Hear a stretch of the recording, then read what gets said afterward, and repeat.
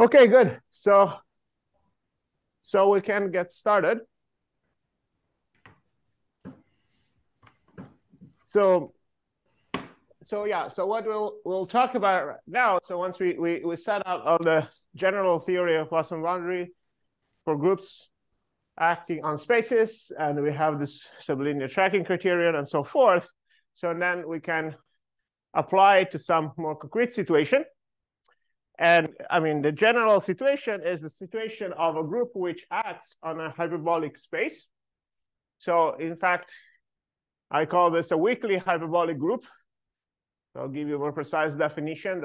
This is a lot of this, what I'm talking about today is in this paper that I have with Joseph Meyer.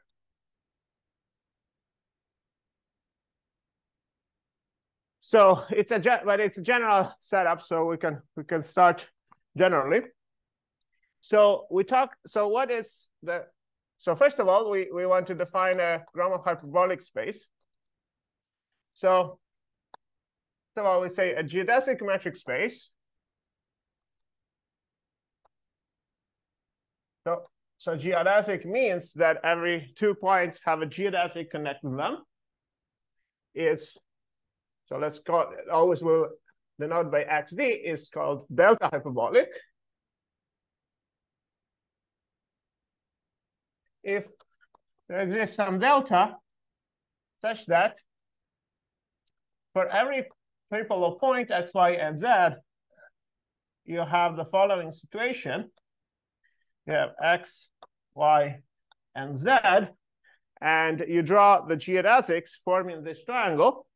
So you have the geodesic from x to y, the geodesic from y to z, and then you have the geodesic from x to z.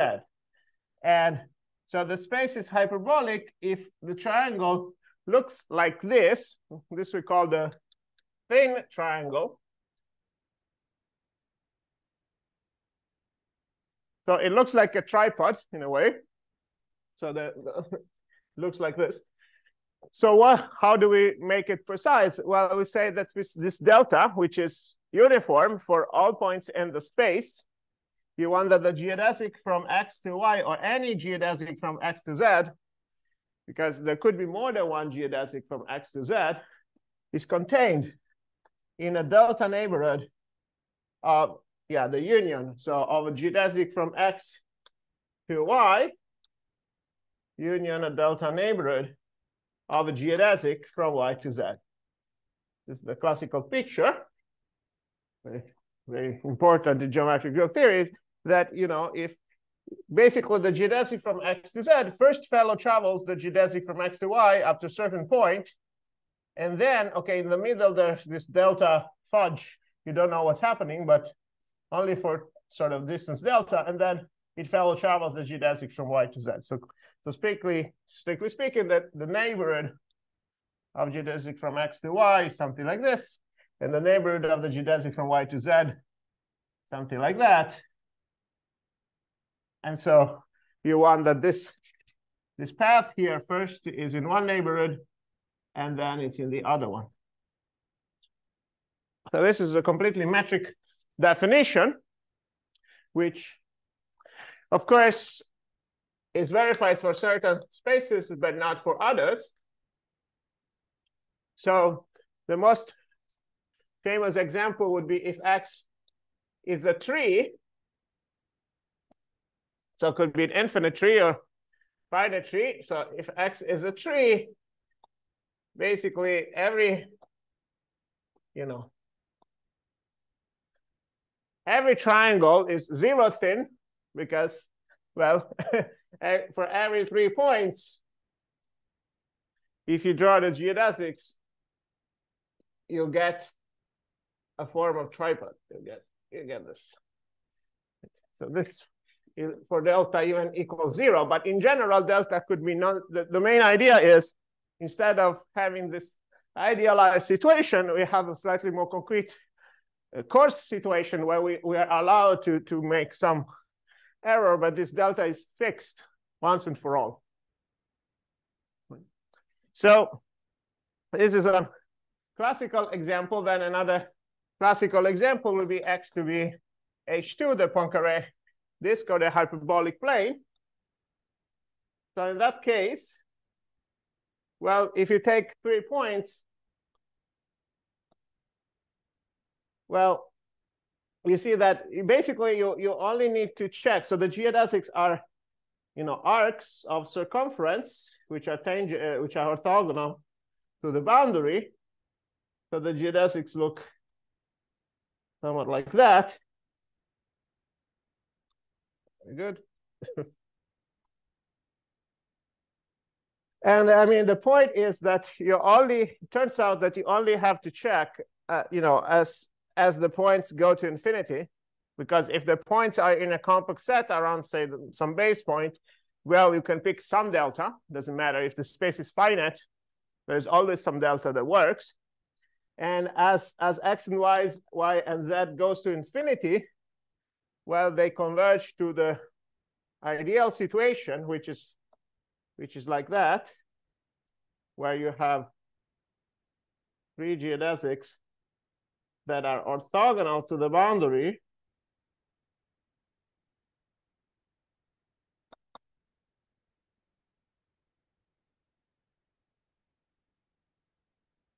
Okay. And well, the cool thing here is that since G, which is PSL2R, acts transitively on triples,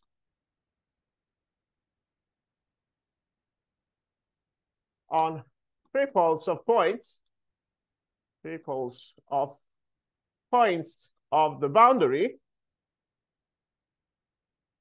well, you have to check only one triangle because all such triangles have the same geometry. And so then you can measure what happens in this triangle. And then you can find a sort of incircle of this triangle. And the incircle of this triangle basically gives you the delta.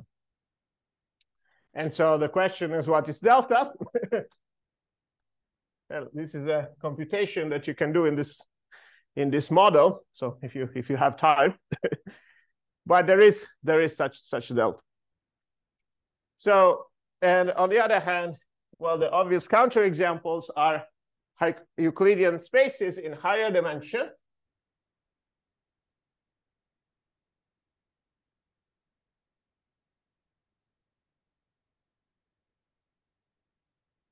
So counterexample, the classical one is where X is R2 with the Euclidean metric, because in that case, you can draw a large Euclidean triangle, say equilateral, it doesn't matter too much. You can scale here. Yeah, anything you have, you can scale. So the delta that works for one triangle, since you can scale, if you get a triangle which is twice as big, you need a twice as big delta, actually.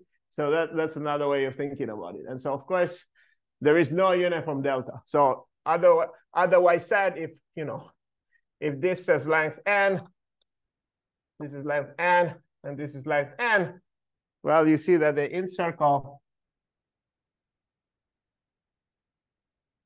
what's the radius of the incircle? If you really care, you can, right?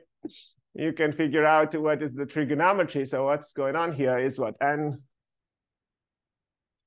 So this is n over 2. This is what? N square root of 3 over 4, something like this. Is that right?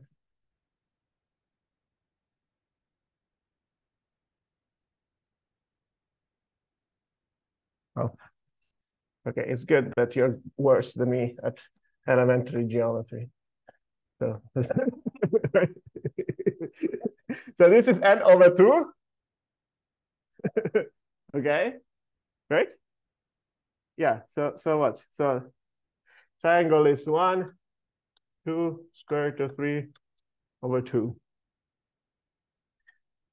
So we divide. Okay. Over 3, I guess.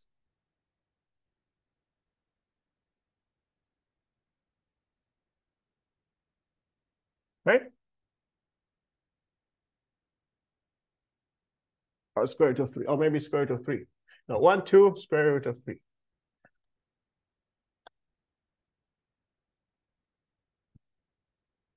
So this is n over 2 square root of 3.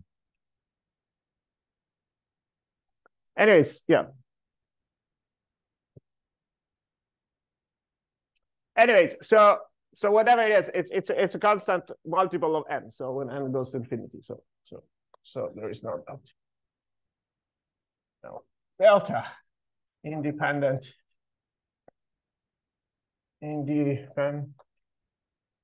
on L. Okay, good. So what's going on? Okay, so in general, okay, so if G is a group, so G, a finitely generated group, is word hyperbolic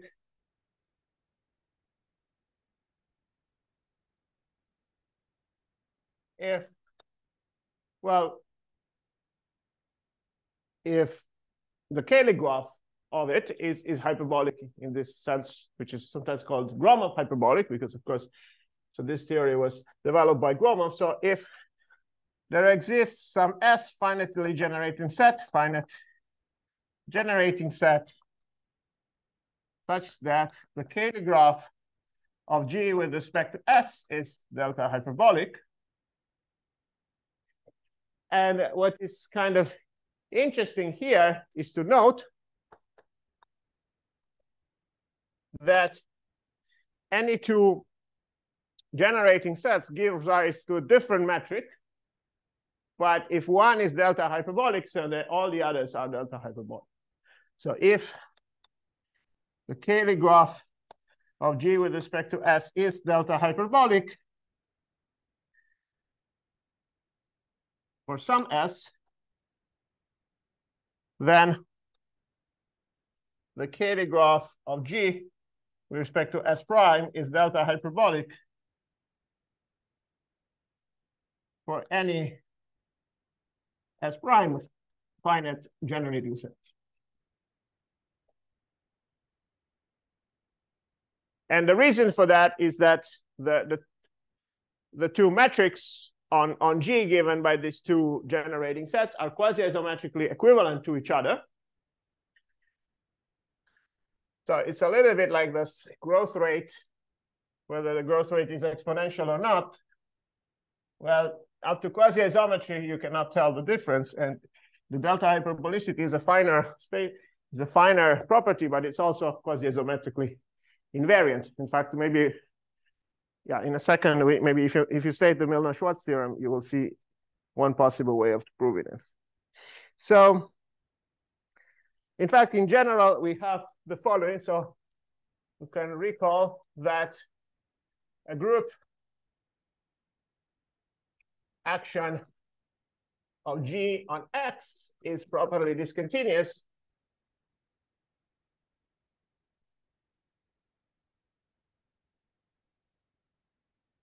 if, well, for every X in X, there exists some U open set containing X such that the number of G in G such that GU intersect U is finite.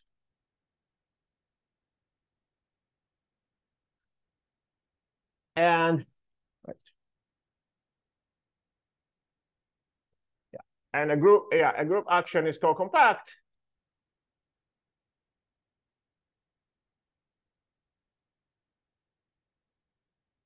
if, well, if the quotient X mod G is compact.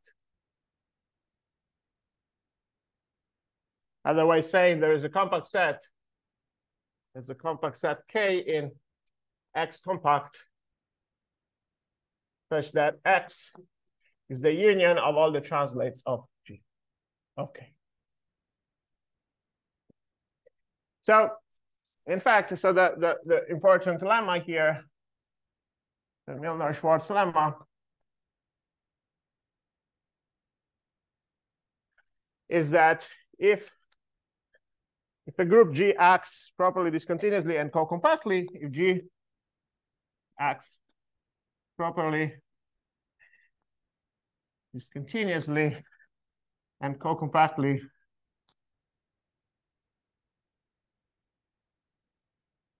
on, again, a geodesic metric space, so this is important, otherwise it's not true.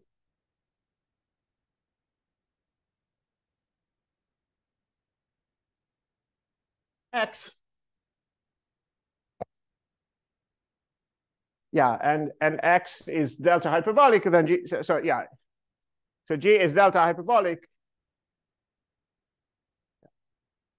Yeah, so what I want to say is that, yeah, it induces a match, the induced metric on X and the induced metric and the metric on G are quasi-isometric to each other, for instance, and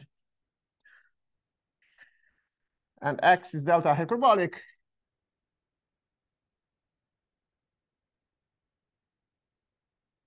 Then G is delta. Then G is word hyperbolic.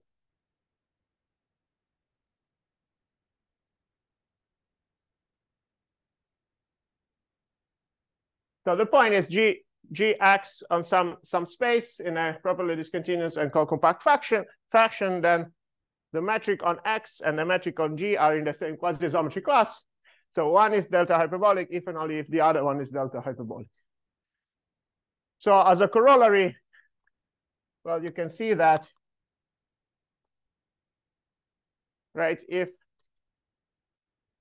G acts, if some Cayley graph is delta hyperbolic, then G acts also on the other Cayley graph in a co-compact and properly discontinuous fashion. So G, yeah, if Cayley graph of G for S is delta hyperbolic, then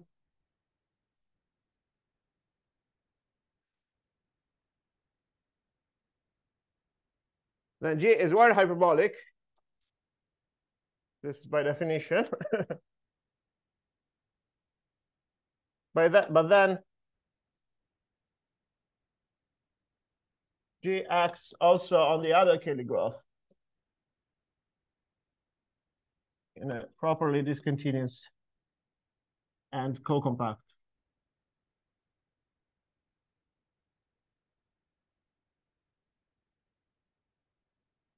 So the other one is also hyperbolic. So Cayley graph GS prime is also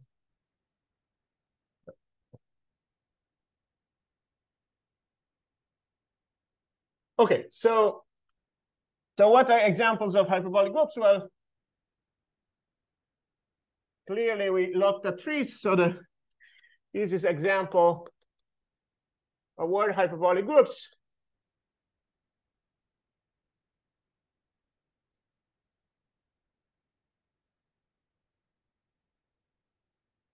well, you have G the free group in any number of element, in any number of, any rank, because again, the Cayley graph of the free group in R generators with respect to the standard generating set is a tree.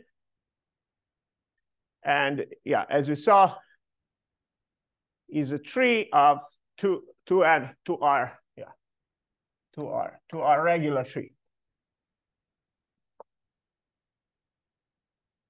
So clearly, if you pick another generator, so you get a different geometry, but it's still that.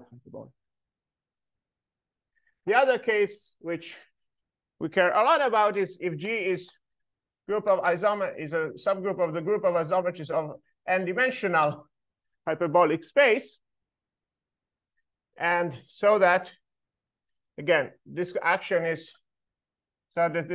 properly discontinuous and co-compact.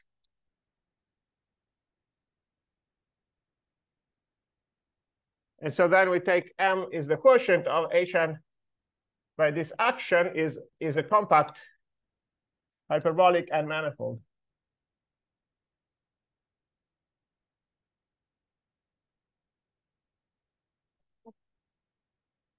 So the classical case here is surface, a closed surface. So here,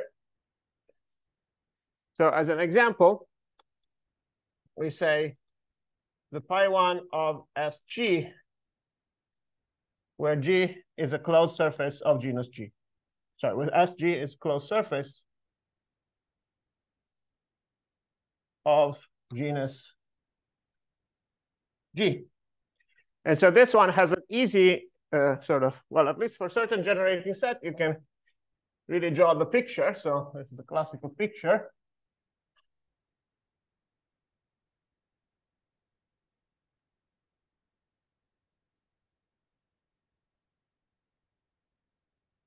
So the classical picture is you can think of a disk and you can draw a polygon in the disk, a regular polygon. So you draw a regular 2m gon or even 4m gon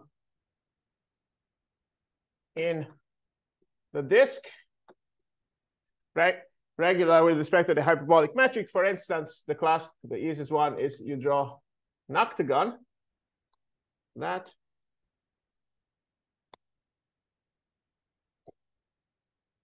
doesn't look very regular. But and okay, so for instance, an octagon, and we make sure that the sum of all the angles is 2 pi, so that you see in hyperbolic plane you have a whole family of regular polygons that you can draw given a number of sides, because you see you can make it sort of smaller, then it becomes more flat, so to speak, or you can make it much bigger and then it becomes more curved like that. This is the limit. This is the limiting behavior that you can do. And you see in the limiting behavior, the angle here is 0. While in the other limiting behavior, the angle is like for the Euclidean polygons, right? So whatever the Euclidean polygons angles are, well, in the middle, yeah, so we know that this, for instance, right, for octagon, for instance, example, yeah, if we want a more concrete example, we can say for m equals 2, so you take a regular octagon.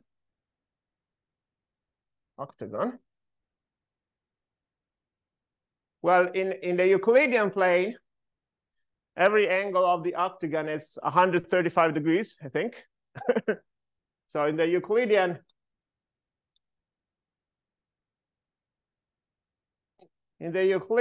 plane, every angle is 135 degrees. So it's theta is 3/4 of pi, I think. All right, I think so. Yeah. So the total angle, is 3/4 times 8, so it's 6 pi, right? While so we can choose an intermediate. So you see that. So in the limiton case here, the total angle is, so each angle is 3/4 pi. So we want to choose the intermediate, choose theta. You want them so that the total angle is 2 pi. So it can be done, because in the extreme case you get 0, and in the other extreme case you get 6 pi. So at some point you will find some position where this angle theta is 2 pi over 8. Right. So we start from here. In the middle there is some situation where 8. So a regular angle 4m gon where with internal angles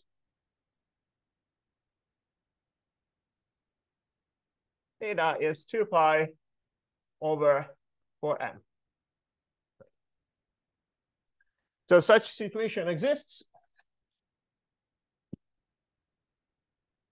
And in that case, we can construct this quotient. So in that case, you have a picture which is somewhat intermediate, somewhat like that.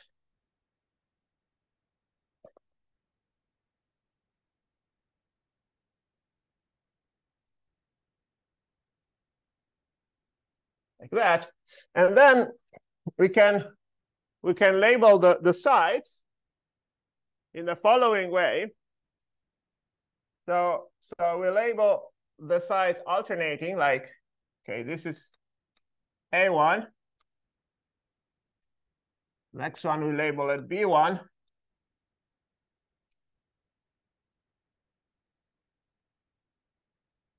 The next, we label A1 inverse. The last, then we label it B1 inverse.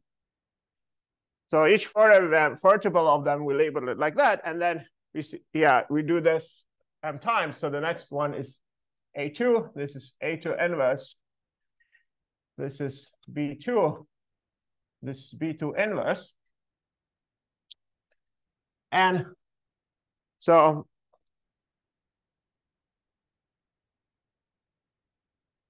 we label the sides. Label sides as A1, B1, A1 inverse, B1 inverse, and then we repeat this n times. So then we change the index, A2, B2, A2 inverse, B2 inverse, and so forth, up to AM, BM, AM inverse, BM inverse. And so we produce, so recall that the group of isometries of the disk, say orientation preserving isometries of the disk, is PSL2R. So we can find some matrices, some that map, yeah, this side to that side, basically. So we can find, so we assume that the sides where there is no inverse have counterclockwise orientation. So this side has this orientation. This side has inverse, so it has the opposite orientation. So there is a map, there is a matrix that maps this side to this one. So there is a matrix M1. So for each label, AI, find a matrix in PSL2R such that, yeah, AI labels the side AI to A inverse. So these are the sides, in that sense. So it identifies the sides with the correct orientation. So you need ones for the HAIs and also for BI. So you do BI, BI inverse, and so forth. Okay.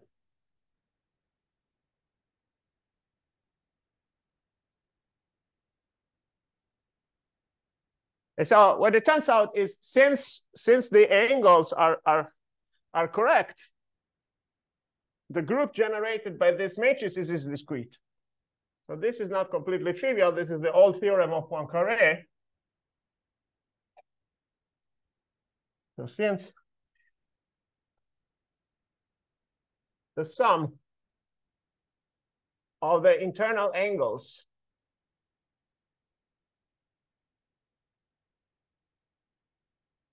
is 2 pi by Poincaré's theorem,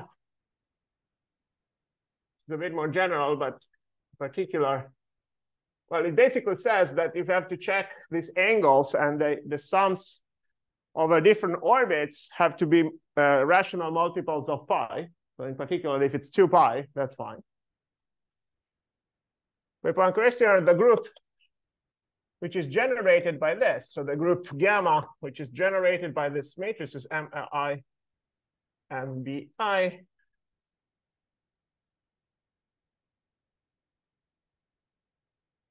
Is discrete in PSL2R.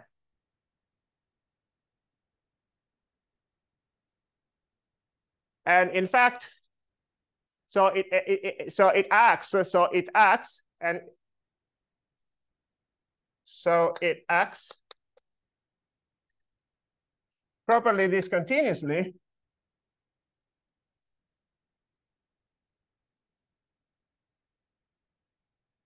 and co-compactly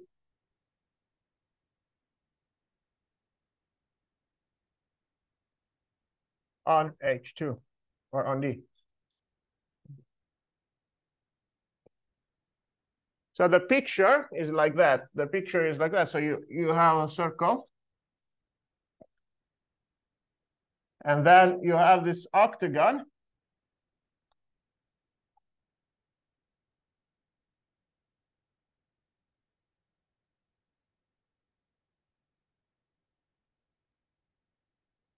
And if you apply those transformations, you produce other copies of the same octagon. So for instance, from here, if you map it that way, you will produce another octagon like that.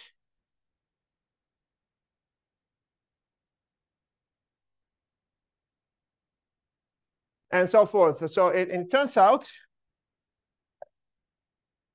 yeah, it turns out that if you do the identification, for instance, okay, we can test this bit, which you might have seen before, the topology course, right? So if you identify those, so this is A1 inverse, B1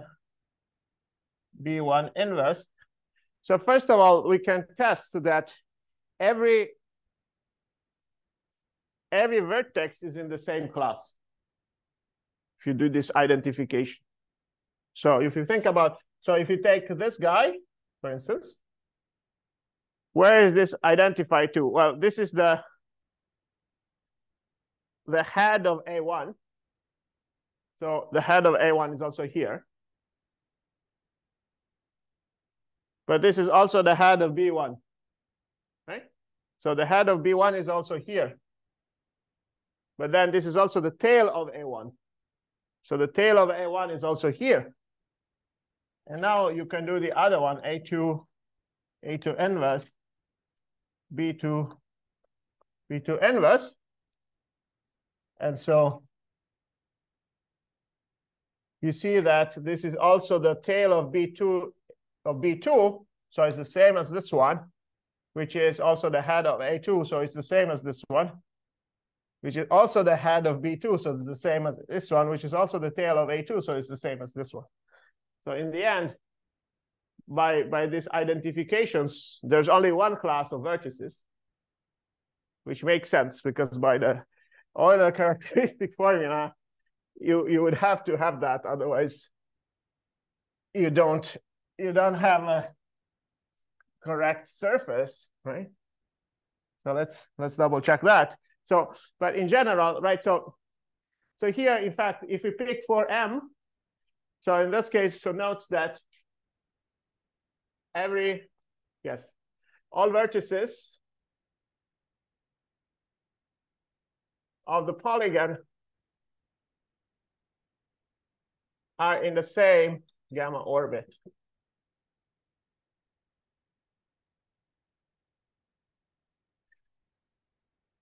And in fact, we can consider the characteristic function. So what is the quotient, right? So we have D mod gamma. Well, this is compact, clearly, because, well, it has a compact fundamental domain. So you see, you can pick K to be this original polygon, which is compact. So the quotient is a quotient of this polygon, so it's compact. And well, in fact, you can compute the characteristic, Euler characteristic of this, right? What is the Euler characteristic?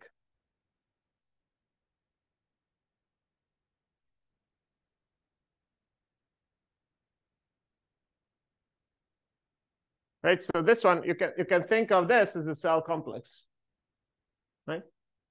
So how do you compute the Euler characteristics, right? You take the number of one cells, or zero cells, sorry, minus the number of one cells plus the number of two cells.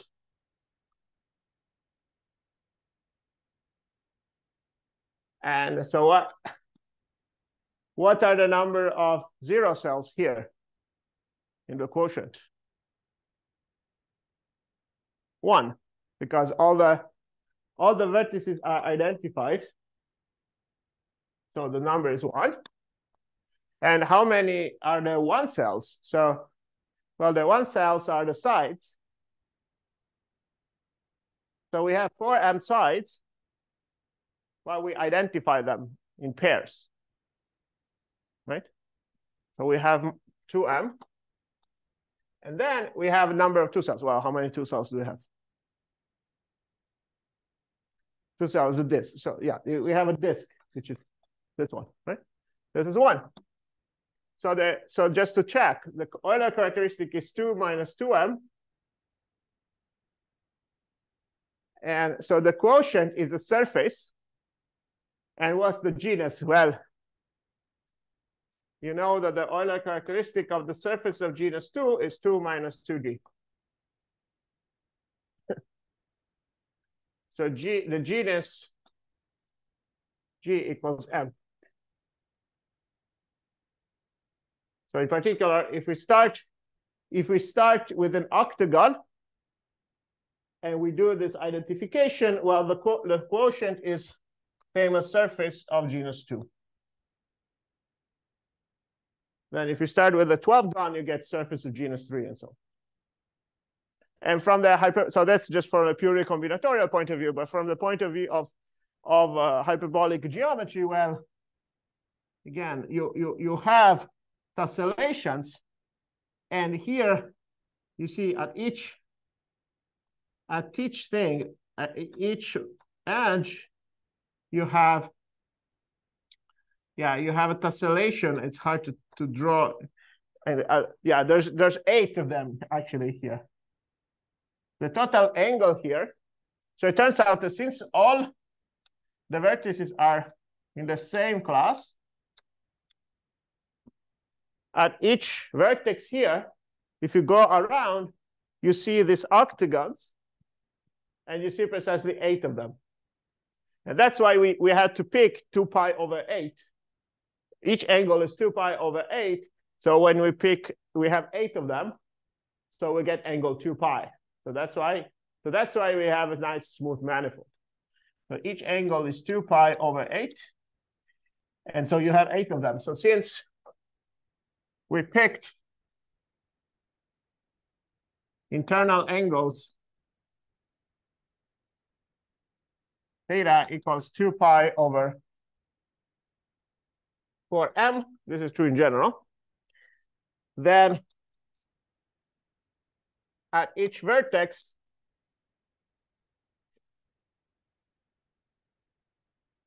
in the quotient, we have a total angle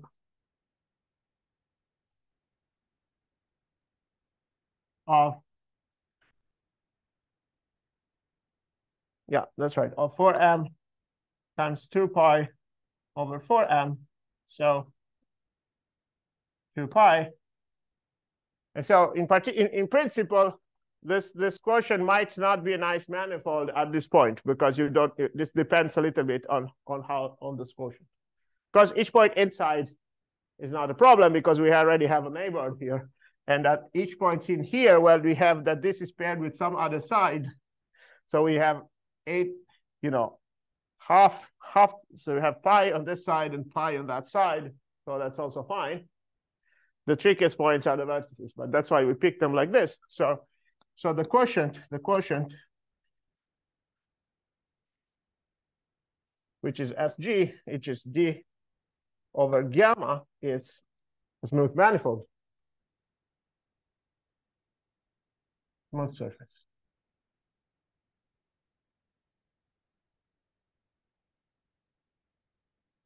Okay, so this is a very nice geometry. It's a, well, of course, very classical, but it's a non-trivial example of a group which has a co-compact, properly discontinuous action on a hyperbolic space. And the group in question is the group generated by this, which is the same as the pi1 of the quotient surface. And so, in fact, this group, we know a presentation for this group.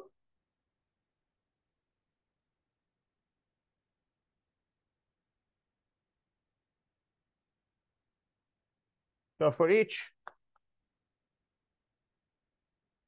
genus at least 2, well, we know that gamma G is the group indeed generated by these AIs and BIs, such that 1 is less than I less than M.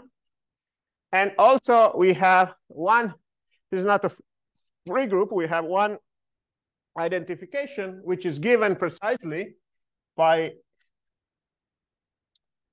running around the boundary of the polygon and reading the labels. And if you basically, if you do the loop, if you concatenate all these paths, you get a loop.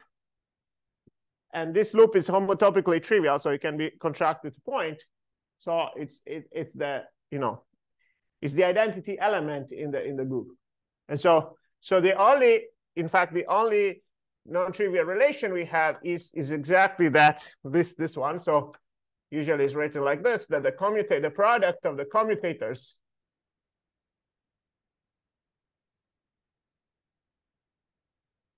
is 1, is the identity. Right, so recall the notation for commutator is AB A inverse B inverse. So this is a nice surface group. So again, gamma G is the pi1 of the surface of genus G, which is also can be thought of the disk quotiented by gamma G, through this representation of gamma G in PSL2R that I defined before. Right. So here, clearly on this side, we have just the topological picture. You can start with just the surface as a topological object, and you have the pi1, so the space of loops of the homotopy. On the other hand, this surface also has a metric structure. It's an actual quotient of the disk, which has a nice hyperbolic metric by some discrete group of isometries.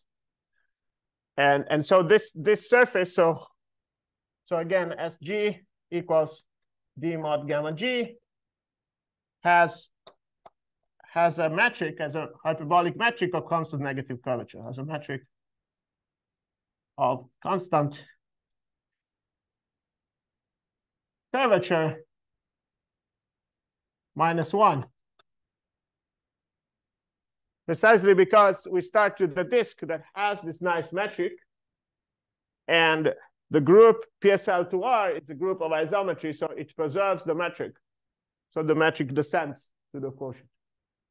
So this is not just, this is not just a manifold, but it's smooth manifold, and not just a smooth manifold, but metric Riemannian manifold, and not just Riemannian manifold, but hyperbolic manifold with a constant negative curvature. So again, all this, somehow this is not the topic of this course, but this is a very, very important example to keep in mind.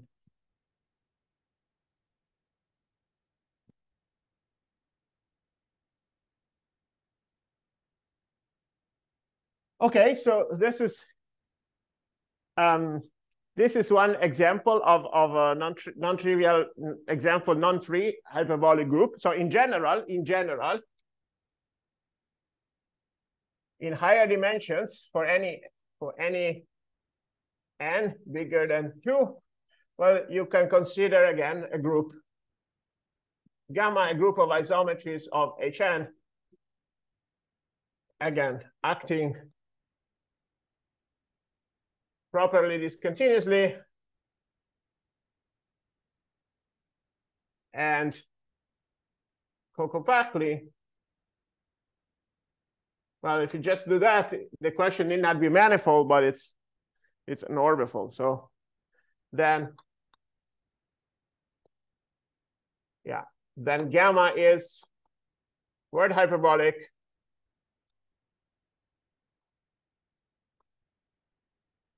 and gamma is isomorphic to the pi1 of the quotient.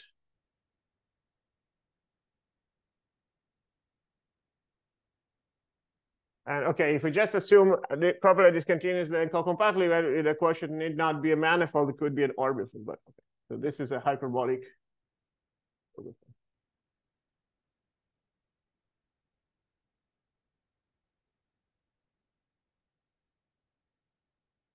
Okay, so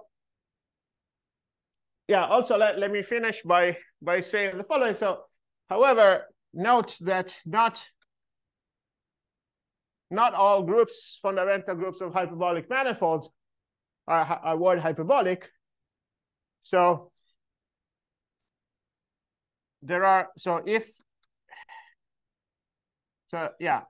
there are, you can consider, if you consider, one considers a discrete but not co-compact subgroup gamma in the isometry group, then gamma may not be word hyperbolic.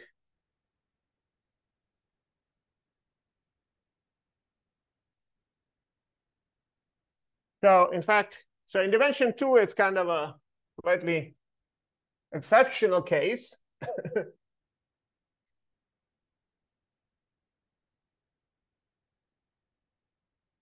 But in higher dimension, it's more tricky. So in fact, in dimension 2, well, it's still hyperbolic for some somewhat simple reason. So you can consider maybe someone's favorite group of hyperbolic of matrices, 2 by 2 matrices. If you take gamma to be PSL2Z as a subgroup of PSL2R, well, this is discrete, but not co-compact.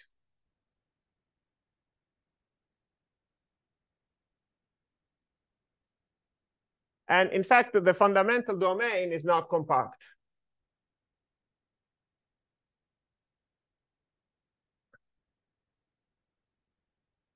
What's the fundamental domain of PSL2Z? This you might have seen in other courses.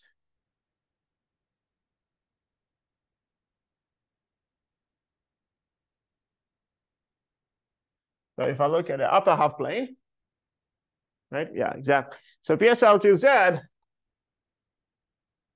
is generated by these two maps. Z goes to Z plus 1, and Z goes to minus 1 over Z. And so a way to find fundamental domain is the following. You write the unit circle. You draw the lines at 1/2, like that. And so you consider the following region.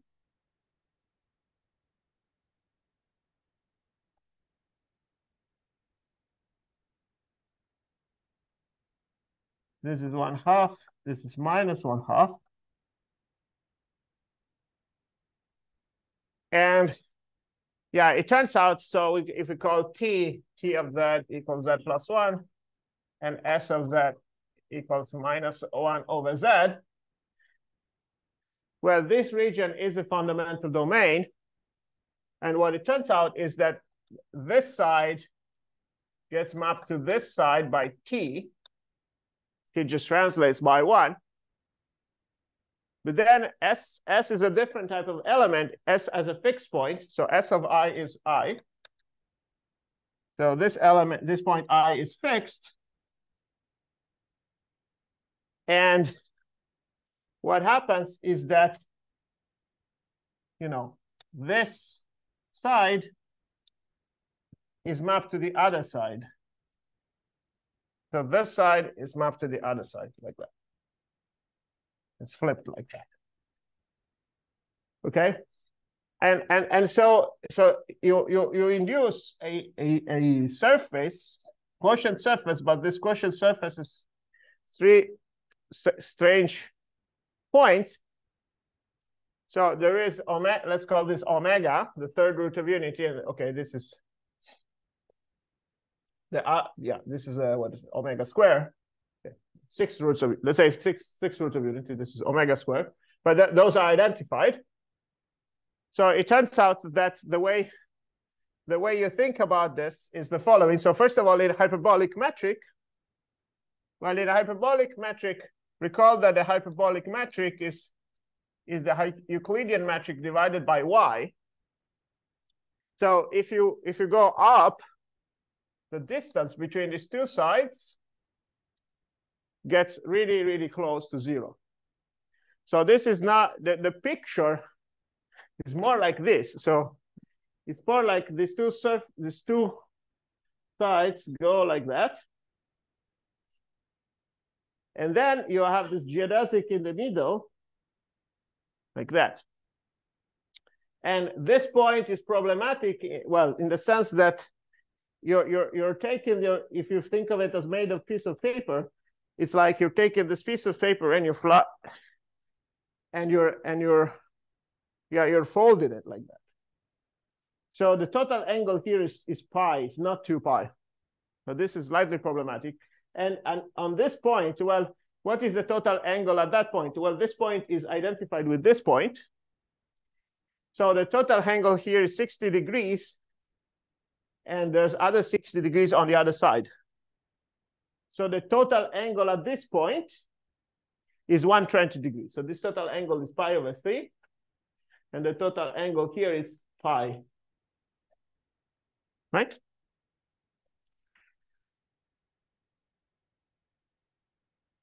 The pi over 3? Yeah, right? Yeah. No, pi over, sorry, 160 is what? Is 2 pi over 3. Yeah, that's 120 is 2 pi over 3. Yes. Okay, that makes more sense. Because pi is, you can think of pi as 2 pi over 2. Yeah, exactly. And so how do you construct the quotient? Well, one way to say is you can cut here and fold there. Right? You have this half, and you have this other half, which is sort of the back side, and you fold them. So in the end, you get a surface that looks like this.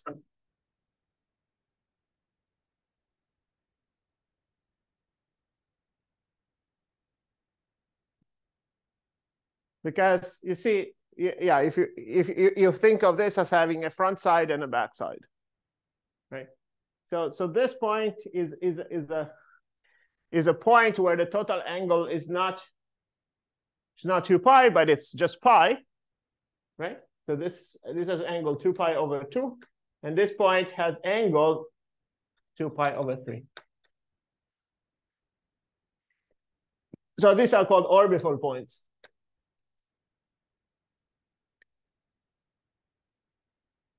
That's why, because the total angle in this nice metric structure, yeah, it's not 2 pi. So on the other hand, this point up there, well, you see the surface is not compact. Because so this point, yeah, you see this short a curve that you started with, the curve here gets shorter and shorter as you go to there. So this is called a cusp point.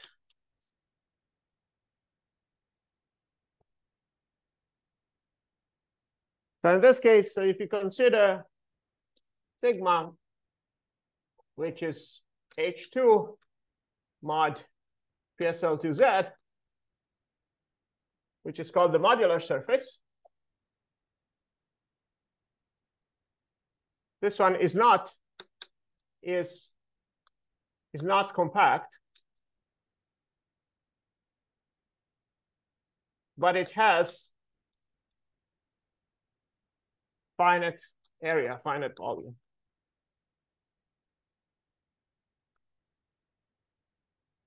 So the fact that it has finite area has to do with the fact that this goes up to, this grows like 1 over y. So yeah, you have to do the integral. It's not that complicated, but you have to do the integral. And so this is an example of a non-compact finite volume hyperbolic, well, orbifold, because it's not quite the surface because it has these 2 problematic points. However, you can also find there is a group gamma, yeah, let's call it gamma 2 inside PSL2Z with finite index subgroup such that, in fact, sigma 2, which is H2 mod gamma 2, is a surface, is a Riemannian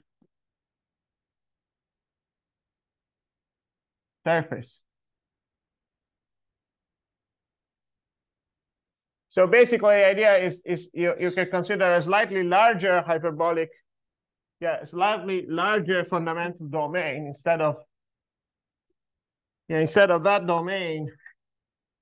You can consider the following domain: -1, +1,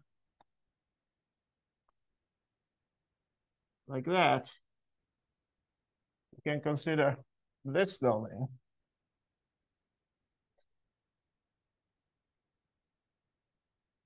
And in fact, in this case, I think you just say, you just consider gamma 2 generated by the following: z goes to z plus 2, and z goes to -1 over z. And in that case, the fundamental domain is that. And let's see, it turns out that no, not this one, sorry. This one.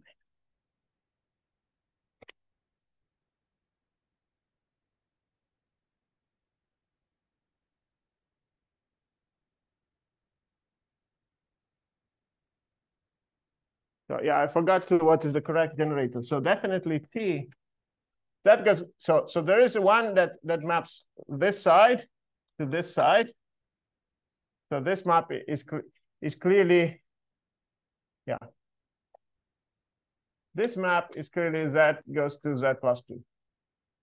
And then there is another one. Okay, we have to think about, I forgot what the formula is, but you can find an element that maps this guy to this guy. We have to think slightly about it to see which one is it. But the point is then the quotient is a triply punctured sphere. So quotient looks like that.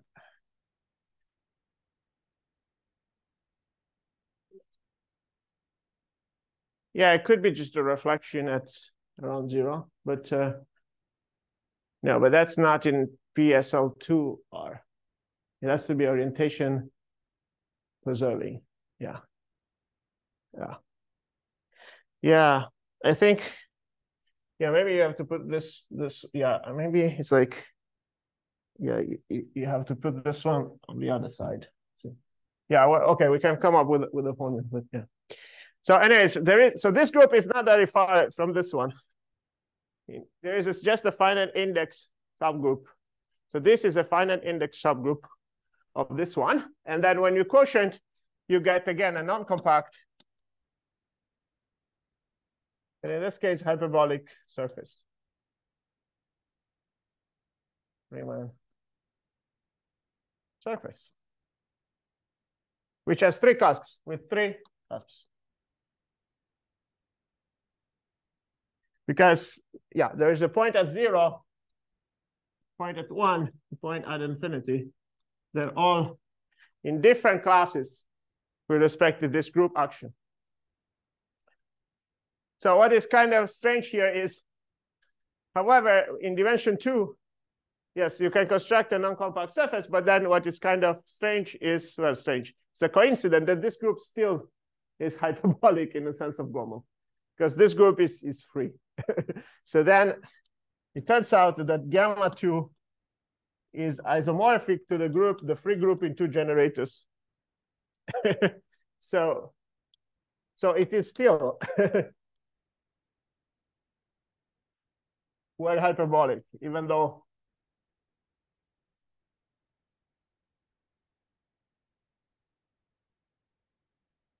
it does not act co-compactly on H2. And this is because in dimension 2, there are not really too many things that can go wrong. So now what happens in dimension 3? Well, in dimension 3, things can go wrong in a much worse setting. So for n equals 3, on the other hand, if gamma acts on H3, even orientation preserving, like discretely, so let's say properly discontinuously, and the quotient has finite volume, well, it is not the case. It is not necessarily the case, usually mostly not the case that gamma is word hyperbolic.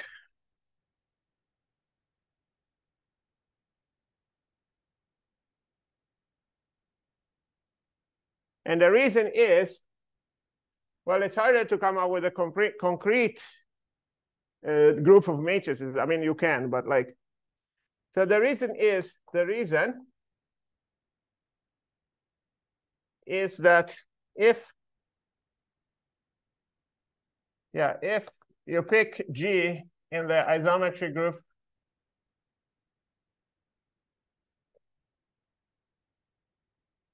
yeah, let's say that if consider parabolic subgroup, so consider P the stabilizer of a point psi in gamma for psi in the boundary of H3, then P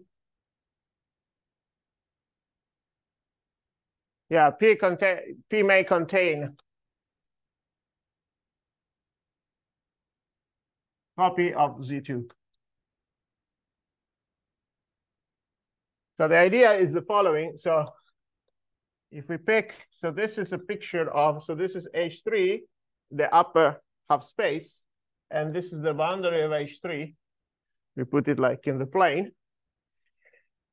Well, you can pick a point psi in the boundary, and well, it turns out that, yeah, you can most of the time, if what you have is that the set of elements that fixes the psi fixes a parabola like that.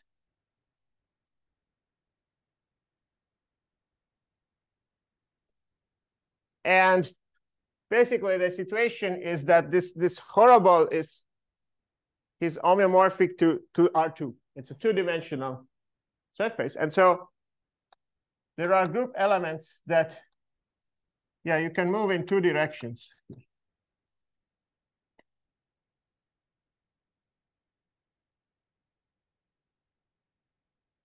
So basically, you can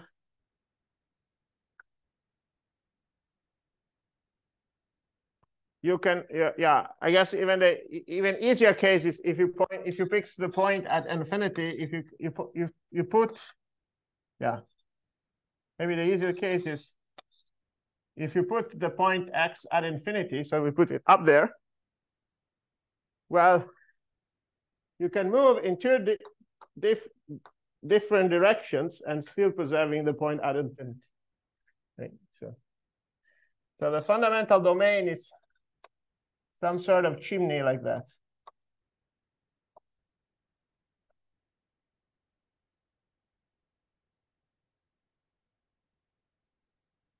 So basically you can easily construct a group where you put two different translations.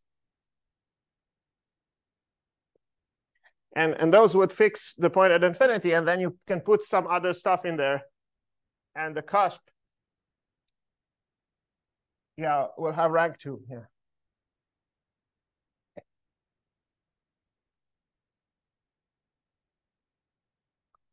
So the point is, example, yeah.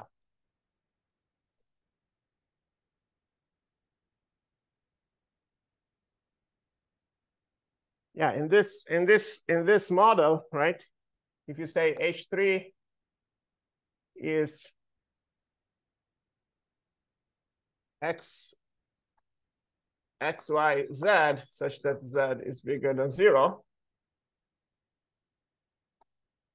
we can pick g of x, y, z equals, I don't know, x plus 1, y, z.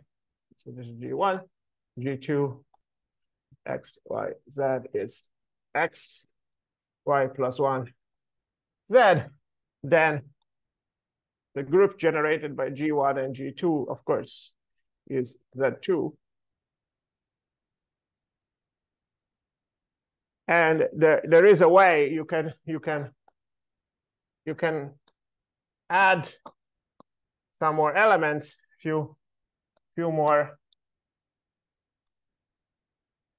elements in the group of isometries, such that there's the gamma generated by g1, g2, gm acts properly discontinuously.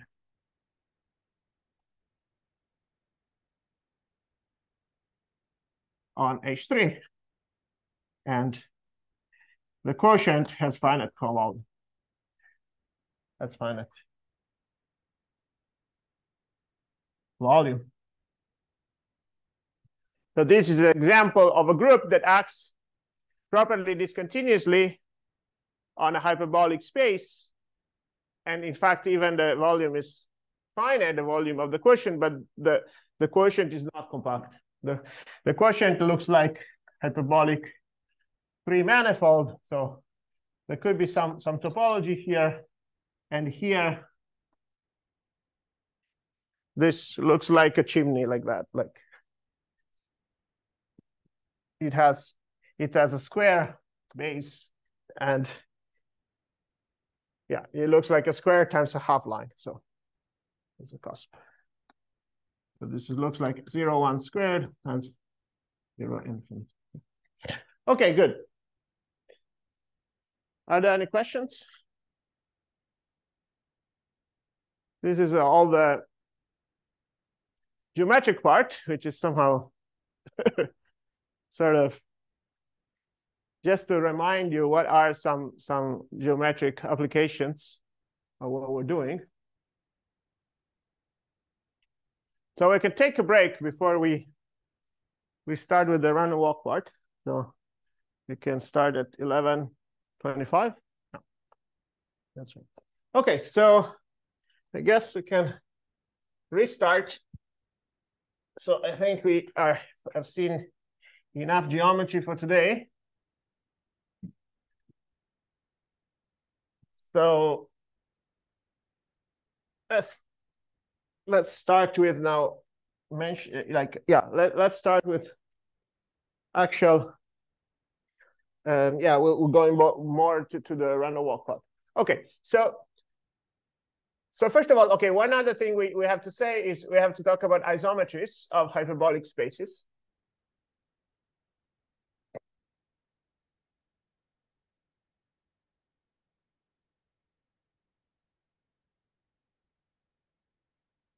And so again, if XD is a hyperbolic space, hyperbolic metric space,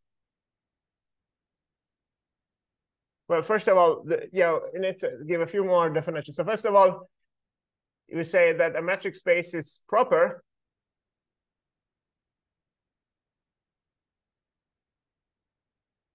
if closed balls are compact. So if for any X is a space, any R, the space of X in X, such that the distance between, sorry, Y in X, the distance between X and Y is less or equal to R, it's compact. So we looked at so far proper spaces, like example will be finite dimensional manifold.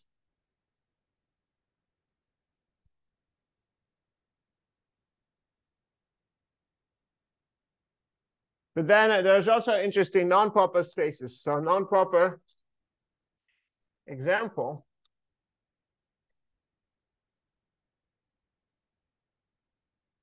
Well, for instance, you would have a tree with countable valence. So tree with countable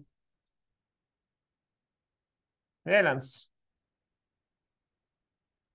meaning that at every point, at every node of the tree, there are countably many edges coming out of it. That's a perfectly good delta hyperbolic space, is delta hyperbolic.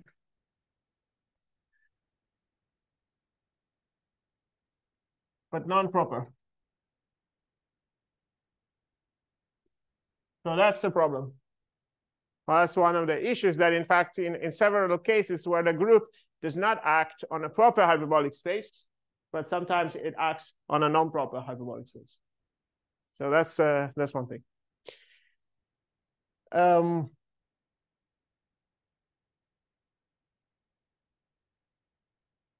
Yeah. Okay. So now the other thing is for isometries. So okay. So given G in a group of isometries of this XD, we consider the translation length.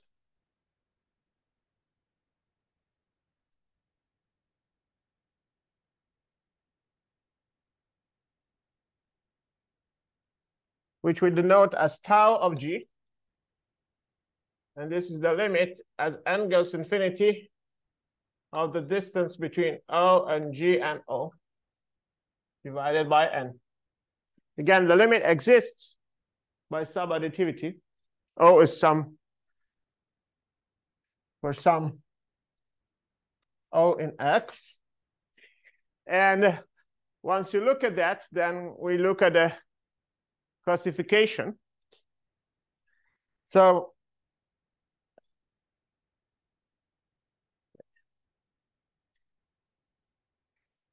yeah, so classification of isometries of delta hyperbolic spaces. Did like classification of elements in PSTL2R. So this is generalization. So the first one is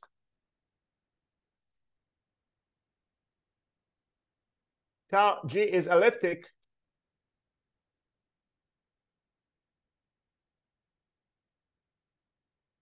well,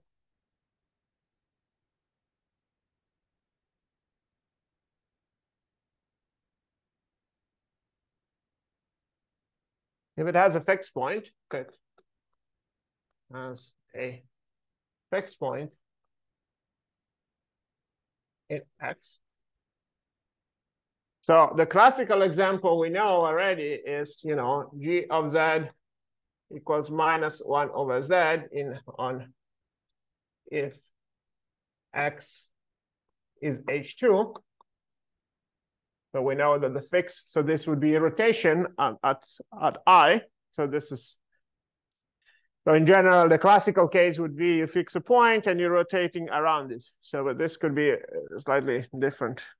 There could be more things happening here because there's more space. So you can fix a point and you can permute things near x, but that's still fine. Okay. So the other one is G does not have, yeah, so I guess there's two ways to say about it. Does not have a fixed point.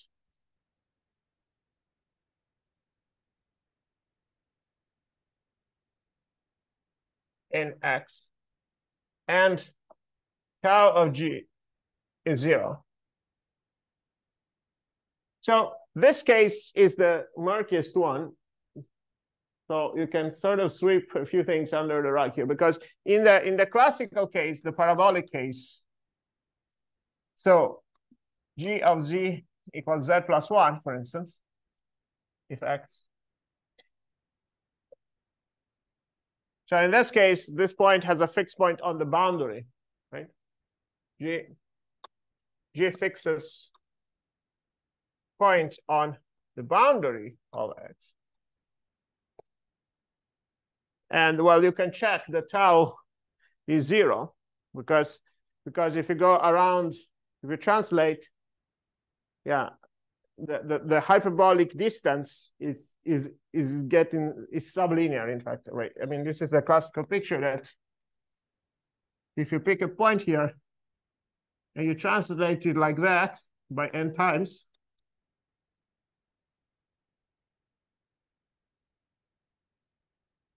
then in fact the distance, the hyperbolic distance, because the hyperbolic geodesic is like that, so the hyperbolic distance is actually log n. So that's why the translation length is 0.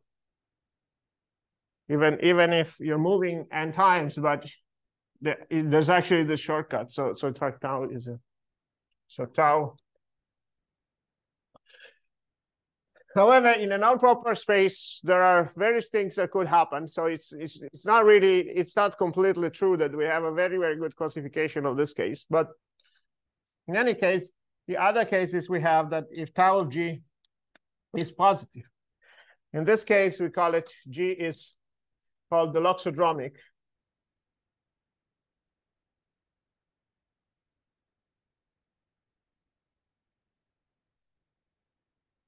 And if so, G fixes 2 points.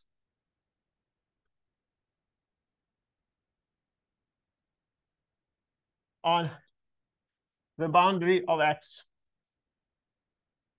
So in that case, it's actually much, this also behaves nicely, this case, because basically what happens is that there's 2 points that are fixed, psi plus and psi minus. And so basically it's, in the classical case, G would have to fix a geodesic between them. Well, this is not quite true in general, but still G coarsely does the same. G will translate along this quasi-geodesic, and then it will, on the boundary, the action will be that G is repelling from this point and is attracting from this point. So one repelling and one attracting.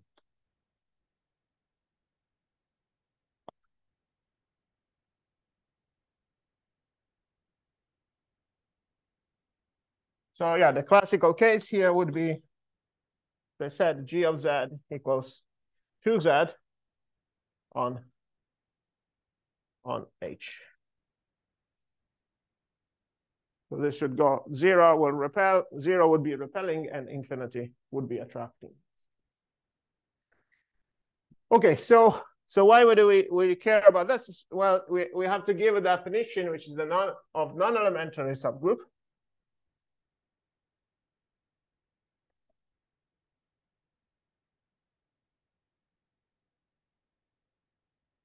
So definition is a semigroup, even classification of semigroups is also even a bit trickier. But a semigroup gamma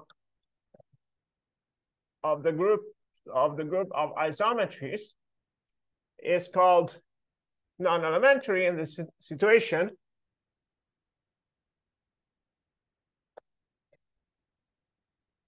if it contains two loxodromic elements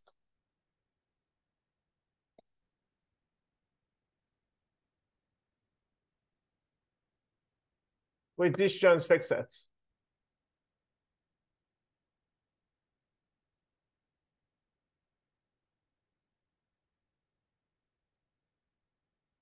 So basically, in the picture, you would have 4 points on the boundary.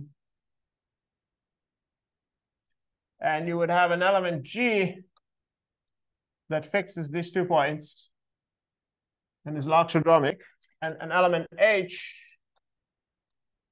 which fixes these 2 points. And these 4 points are distinct. Okay. So we need at least that to be true for our semigroup for the random walk to have good properties. And so we define, so a measure as a probability measure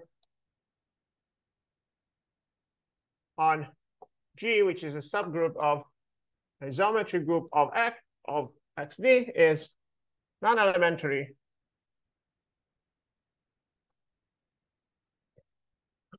well if the semigroup generated by the support of mu is non-elementary, as you could guess. Okay, so now we can state the main theorem.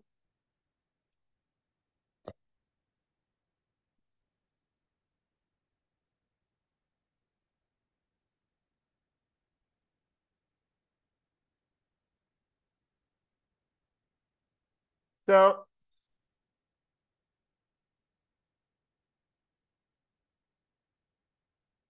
Mar and myself, the following. So okay, well, well, in fact, this assumption is not really needed, but yeah. So we say that X is separable. Is separable if it contains a dense countable set.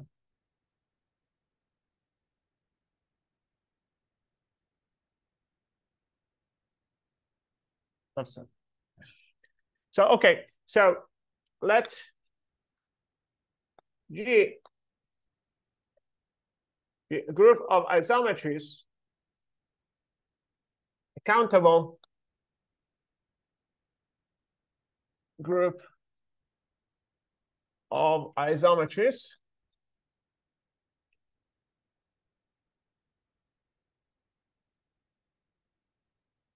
of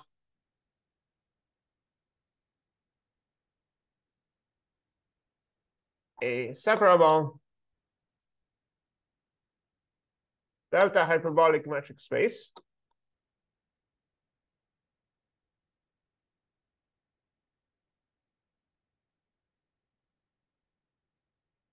Okay. So, okay, we start, so we take our base point and let mu be a non-elementary measure on G. Then what? Then, first of all, there is the convergence property. So what is the convergence property? For almost every random walk Wn sample path, the limit of the walk exists. So, okay, yeah, I guess I haven't told you precisely yet what is the boundary. So a Gromov hyperbolic space has a natural notion of boundary. So, which I will tell you next. And in fact, in this metric context, almost every sample path also converges to the boundary. So exactly like we did for the hyperbolic H2. So the other one is, well, you also have something like positive drift. So if there's no finite first moment, you cannot say that the drift is finite. So there exists L positive such that the limit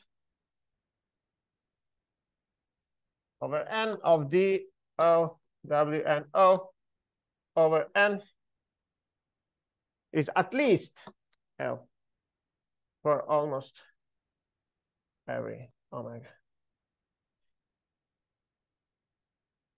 So at least, so the random walk does escape.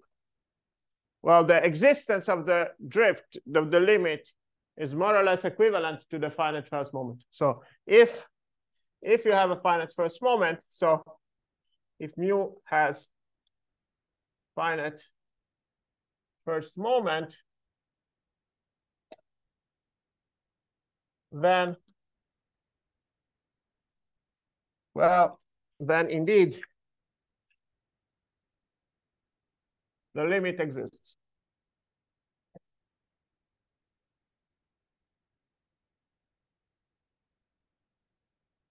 Almost sure.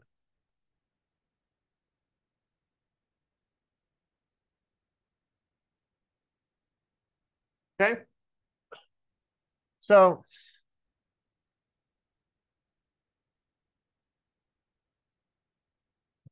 this is the second statement, which is again generalization in many ways of Furstenberg's results for matrix groups, because in this metric context, indeed you do have the convergence to the boundary.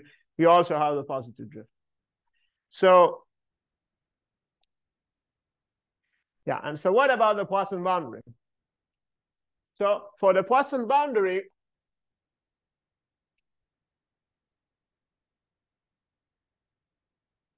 of course, what you would like to have is that, okay, we have nu, which is the hidden measure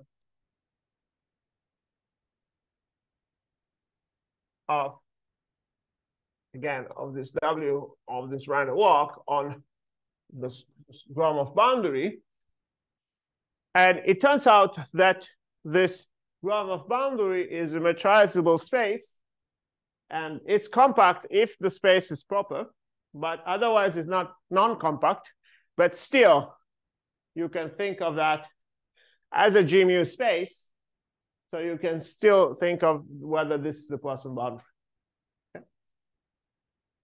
And so to do that, well, we need some condition, because yeah, so we need a properness condition. We need a properness condition to state, to conclude that this one is the Poisson boundary.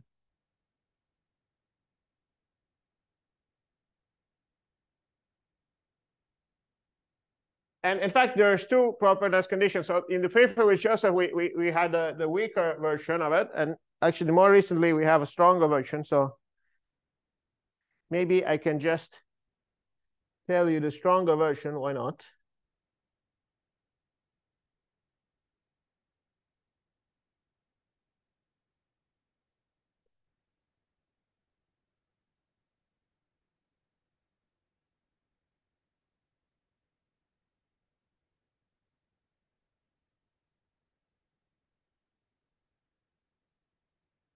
Right. So So the weakest version is the WPD condition. So WPD stands for weakly properly discontinuous. So we talked about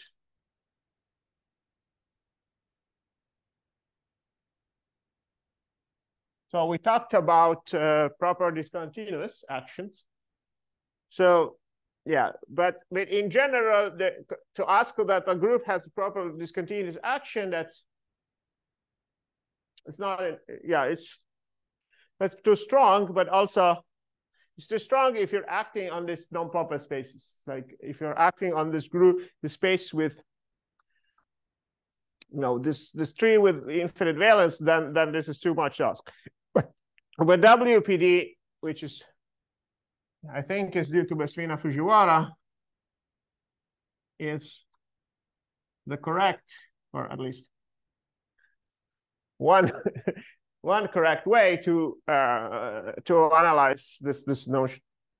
So in general, we can define the joint force stabilizer. So the stub K,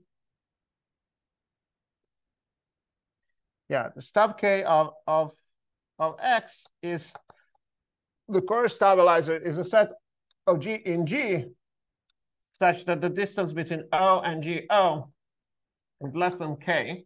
This is called a course stabilizer.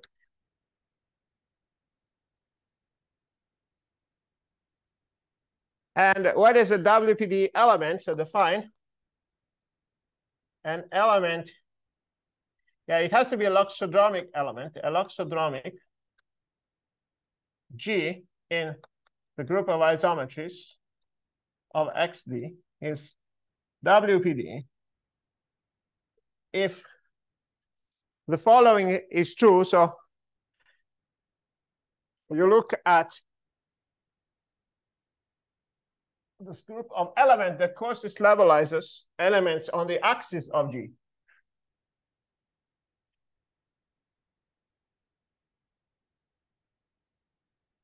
So the element is like that. So remember that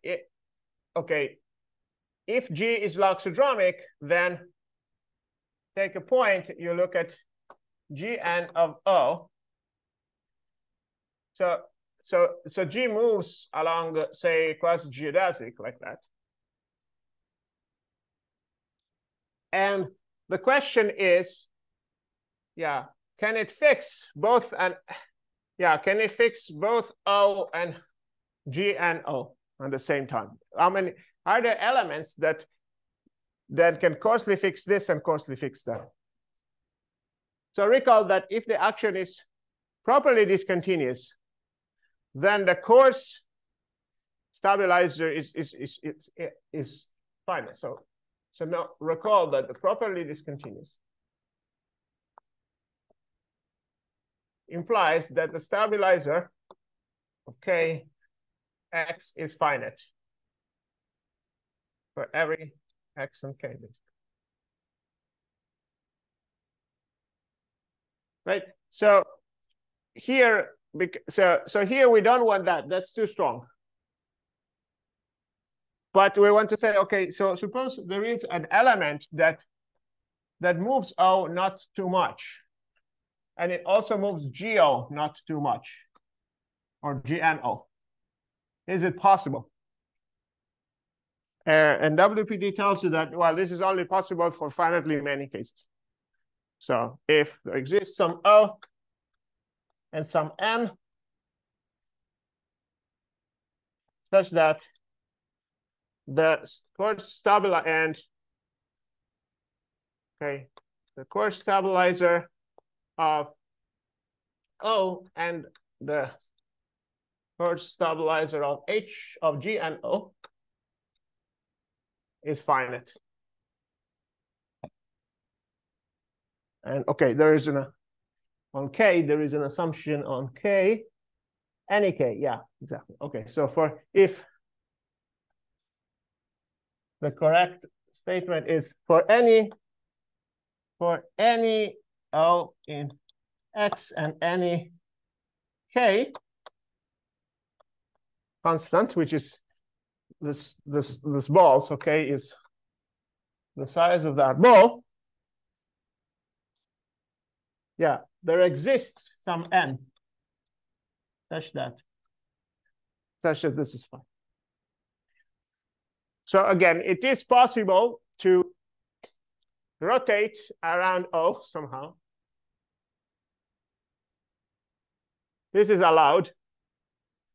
But if you take 2 points which are far enough on this axis, so this is the axis of G, this is G, because geodesic, it's not possible to both fix this point and this point. So that would correspond to sort of rotate around this geodesic. And this is possible, but for only finitely many choices of H. Okay, so this is a fairly weak condition. And yeah, but we need some condition, because otherwise the action of G on X could be really bad. It could have like discrete, it could have dense orbit, and then we really don't know what to say. Yes? This condition is... No. No, this condition is interesting in non-proper spaces. Oh, I see. Yeah. So you're not... No, absolutely not. Absolutely not. Yeah. Yeah, exactly. This condition is useful in non-proper spaces. Yeah, exactly. Yeah. So we... No, that's right. So there is a notion of there is WPD, and there's another notion which is called acylindrical. Yeah. So acylindrical is stronger than WPD. So in fact, historically, we first proved it for acylindrical in the original paper with Joseph, and then more recently we upgrade to WPD. But for certain actions, we don't know acylindrical, so we know WPD. So examples. Okay, let me just briefly say. So if G is the mapping class group, then we can take X to be the curve complex curve graph. Then the action of G on X is acylindrical by Bowditch. What is that? Yeah, I can tell you what that is. Yeah. So acylindrical means that for any X and Y, the core stabilizer of X intersect the core stabilizer of Y. It's fine. Okay, maybe it's epsilon stronger than that, but this is the basic idea, that you can take any 2 points, and now you want to say, okay, if I stabilize both one point and the other point, then this can only happen with finitely many choices. Yeah, let's say that the distance between X and Y has to be large enough. So this is stronger because we have to check every pair of points. Well, this one we don't. We just say, okay, we pick O, and we pick another point which is on the axis of G. So it's only in this axis direction that you have this property. Oh, so this is all one specific. Yeah, this is of one specific element. That's right. Right. So yeah, so this is acylindrical, and in fact, every Pseudo-Nosov element is WPD.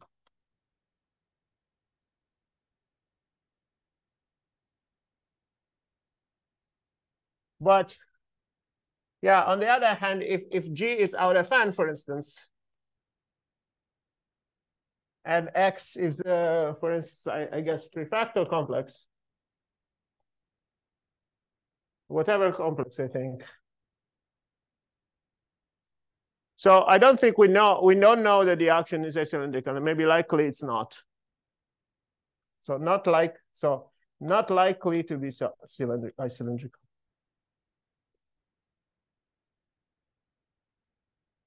Cylindrical, but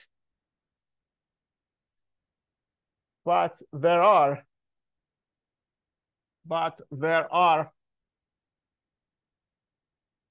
WPD elements.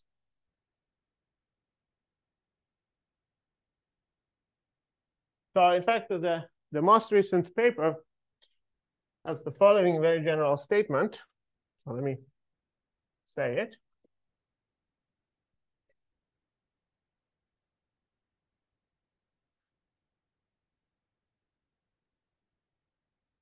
So the theorem, the most general version with Barong and Kunal and Joshua. So it's Chala, fresh for honey, fresh, and myself. Now this is just last year. Is it like this? So suppose again, G is a group of isometries of delta hyperbolic space.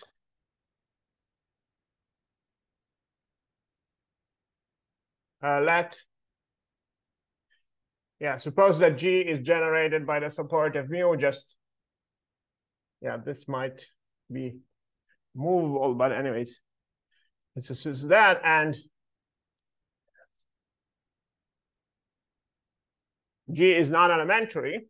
The action of G of X is non-elementary. And also it contains a WPD element. And contains a WPD element. Yeah, and moreover, and suppose that the entropy H of mu is finite.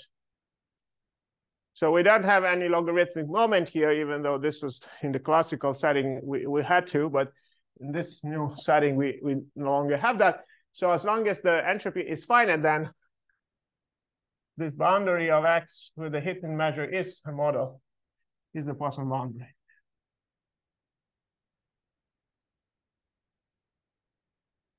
Oh.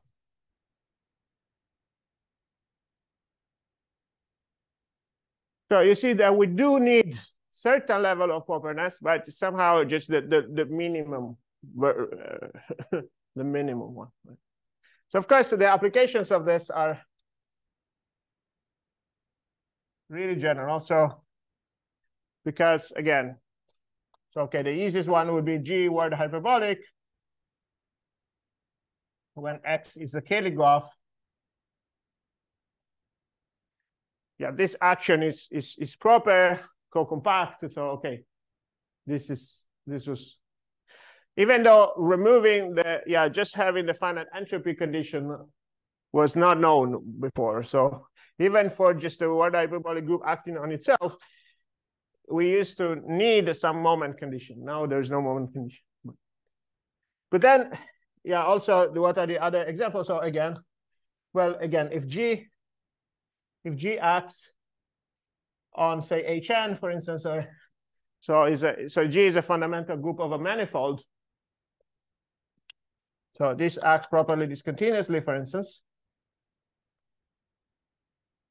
There is no need to be co-compact. Then again, we can take X equals Hn. So we say that the Gromov boundary of Hn, which is just a geometric boundary, is the model for the Poisson boundary. So this covers all the hyperbolic manifolds. There's interesting other examples. So G is the free group of countably many generators acting on itself. So X acting on its Cayley graph. This is a infinitely generated group. So the Cayley graph is an infinite graph. It's an infinite tree. But the action turns out to be WPD. This is a nice exercise actually. Yeah, and then the other groups that you care about maybe in geometry or so if G is relatively hyperbolic, let me just say these things. And X is the cone of space.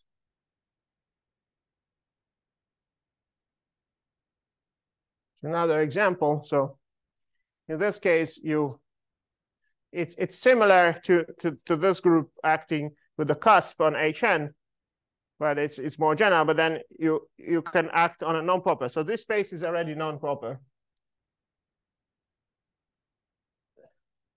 So you need a non-proper theory to do that. And then again, these groups that I was just mentioning before. So let me just write them. So you have G, the mapping class group acting on the curve complex. G is out of N, acting on refactor complex.